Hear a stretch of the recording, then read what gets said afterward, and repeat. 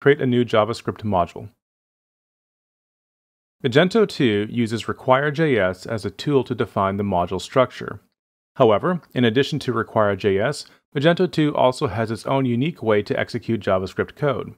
You'll see this in the example we're using. We will develop a very simple JavaScript module that only provides the greeting "Hello World."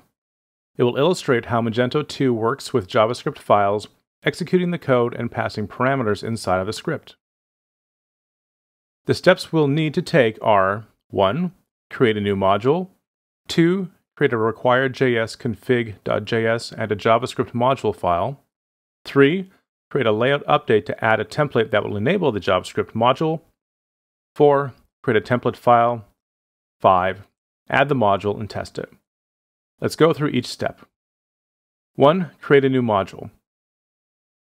We will create a new module called Learning.js. Now create two files, registration.php and Etsy module XML. Step 2. Create a require.js config.js and a JavaScript module file. Next, we'll create a Vue folder. Add the file view frontend require.js-config.js. Then add a JavaScript module. And finally add the file frontendweb.js hello.js. Step 3. Create a layout update to add a template that will enable the JavaScript module. First, we need to create the layout folder. And then add the file catalog_product_view.xml.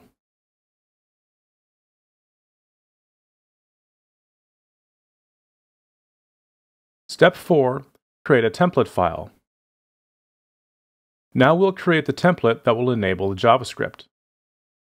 In the templates directory, add the file hello.phml. This code enables our module. It may look a little strange to those who have used require.js before. As mentioned earlier, Magento 2 has its own unique process for executing JavaScript code. One way is to use the data mage init attribute, which takes a JSON object as a parameter, as can be seen in this example. Each key of that object corresponds to the module, and the value is a config.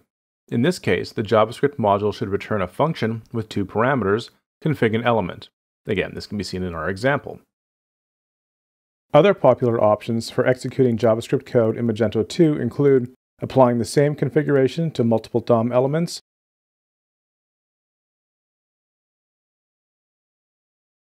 or, when the JavaScript is not related to any DOM nodes, using an asterisk instead of a CSS selector.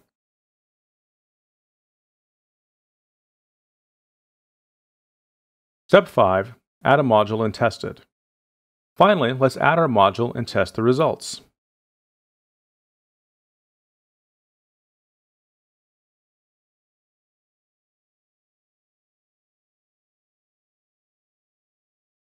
Now we'll go to any product page and we should see the Hello World message.